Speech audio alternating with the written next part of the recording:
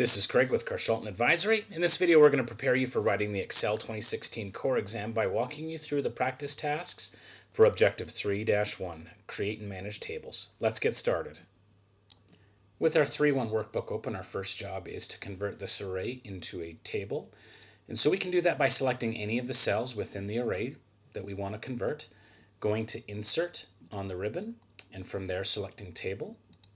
Once we've done that, it comes up with the Create Table dialog box. It confirms the area that we want to convert, as well the fact that whether or not it has headers. So our directions have designated that it does have headers, and we can do that by taking a look at it as well here. So once I click OK, you're going to notice a dramatic change in appearance. The other thing you'll notice that this top row is differently formatted, and that's because this is a header row. And so it includes with these drop-down contextual boxes here the opportunity to filter and sort by these. That all comes along with creating a table. Now I'm going to undo this here and show you an alternative method, and that's by just hitting Control-T, which brings us to the same dialog box. We'll click OK, and now we have this set up as a table. Excuse me. All right, next we want to assign the name Toys 2016 to our table. So we can do that by making sure any cell within our table is selected. When we do that, the contextual ribbon tab for Table Tools appears. We're going to click Design, and here is our opportunity to name the table. So when we click in here, we can call this Toys 2016.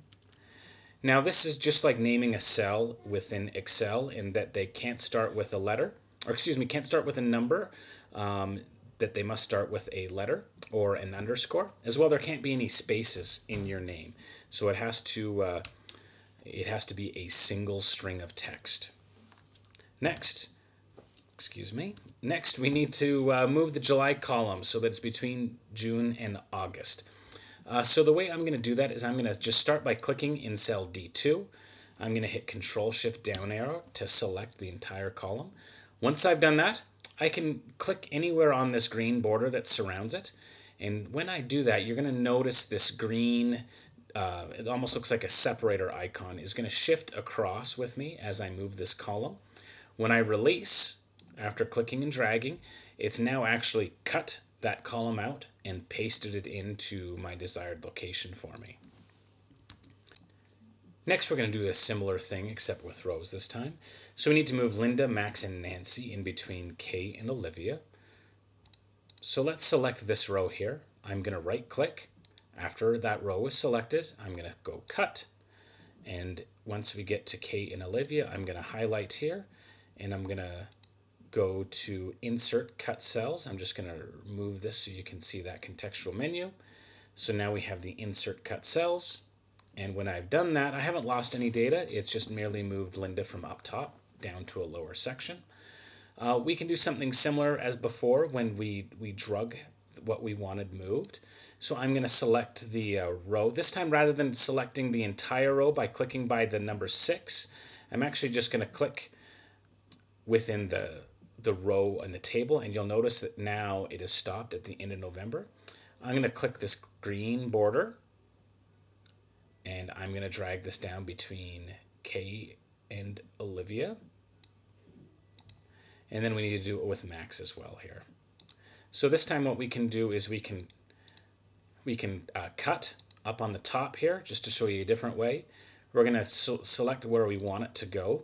And this time in the cell section, we're going to insert cut cells via the ribbon. So now we've moved all 3 of those rows without losing or overwriting any data within our worksheet. Next, we want to add a row to the table.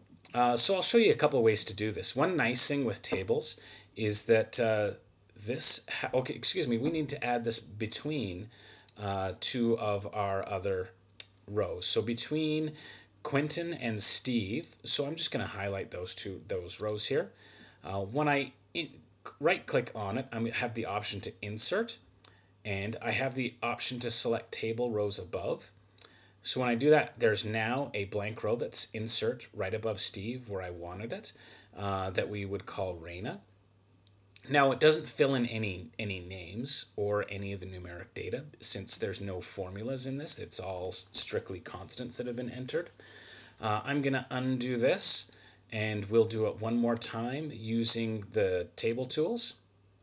Excuse me, insert.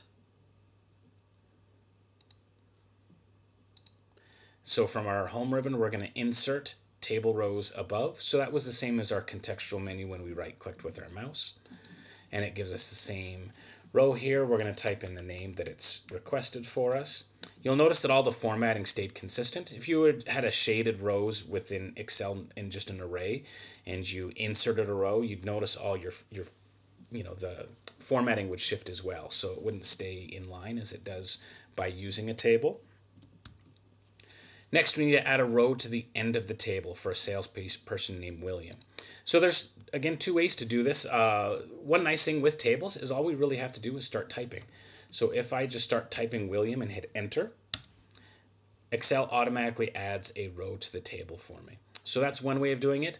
Or I could do it in a similar manner. I could select this row.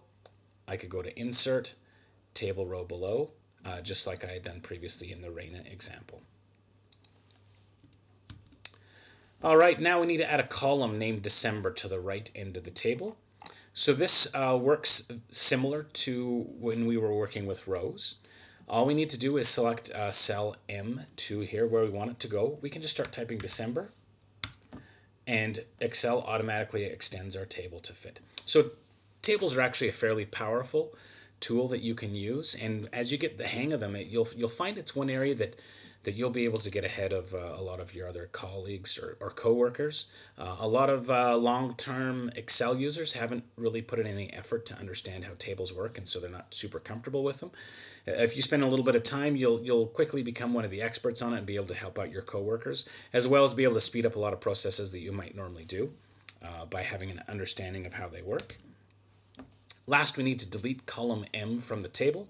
So that's this December one. So again, a couple ways we can right-click on it. We can delete this table column. We also have the ability to do it up here from our ribbon if we don't want to right-click and use the contextual menu.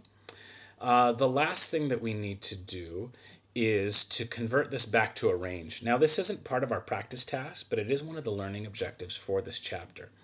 Now, so what we do is we go into Table Tools Design, and we're going to select this Convert to Range option. Now, when we do that, you'll notice there's one disadvantage.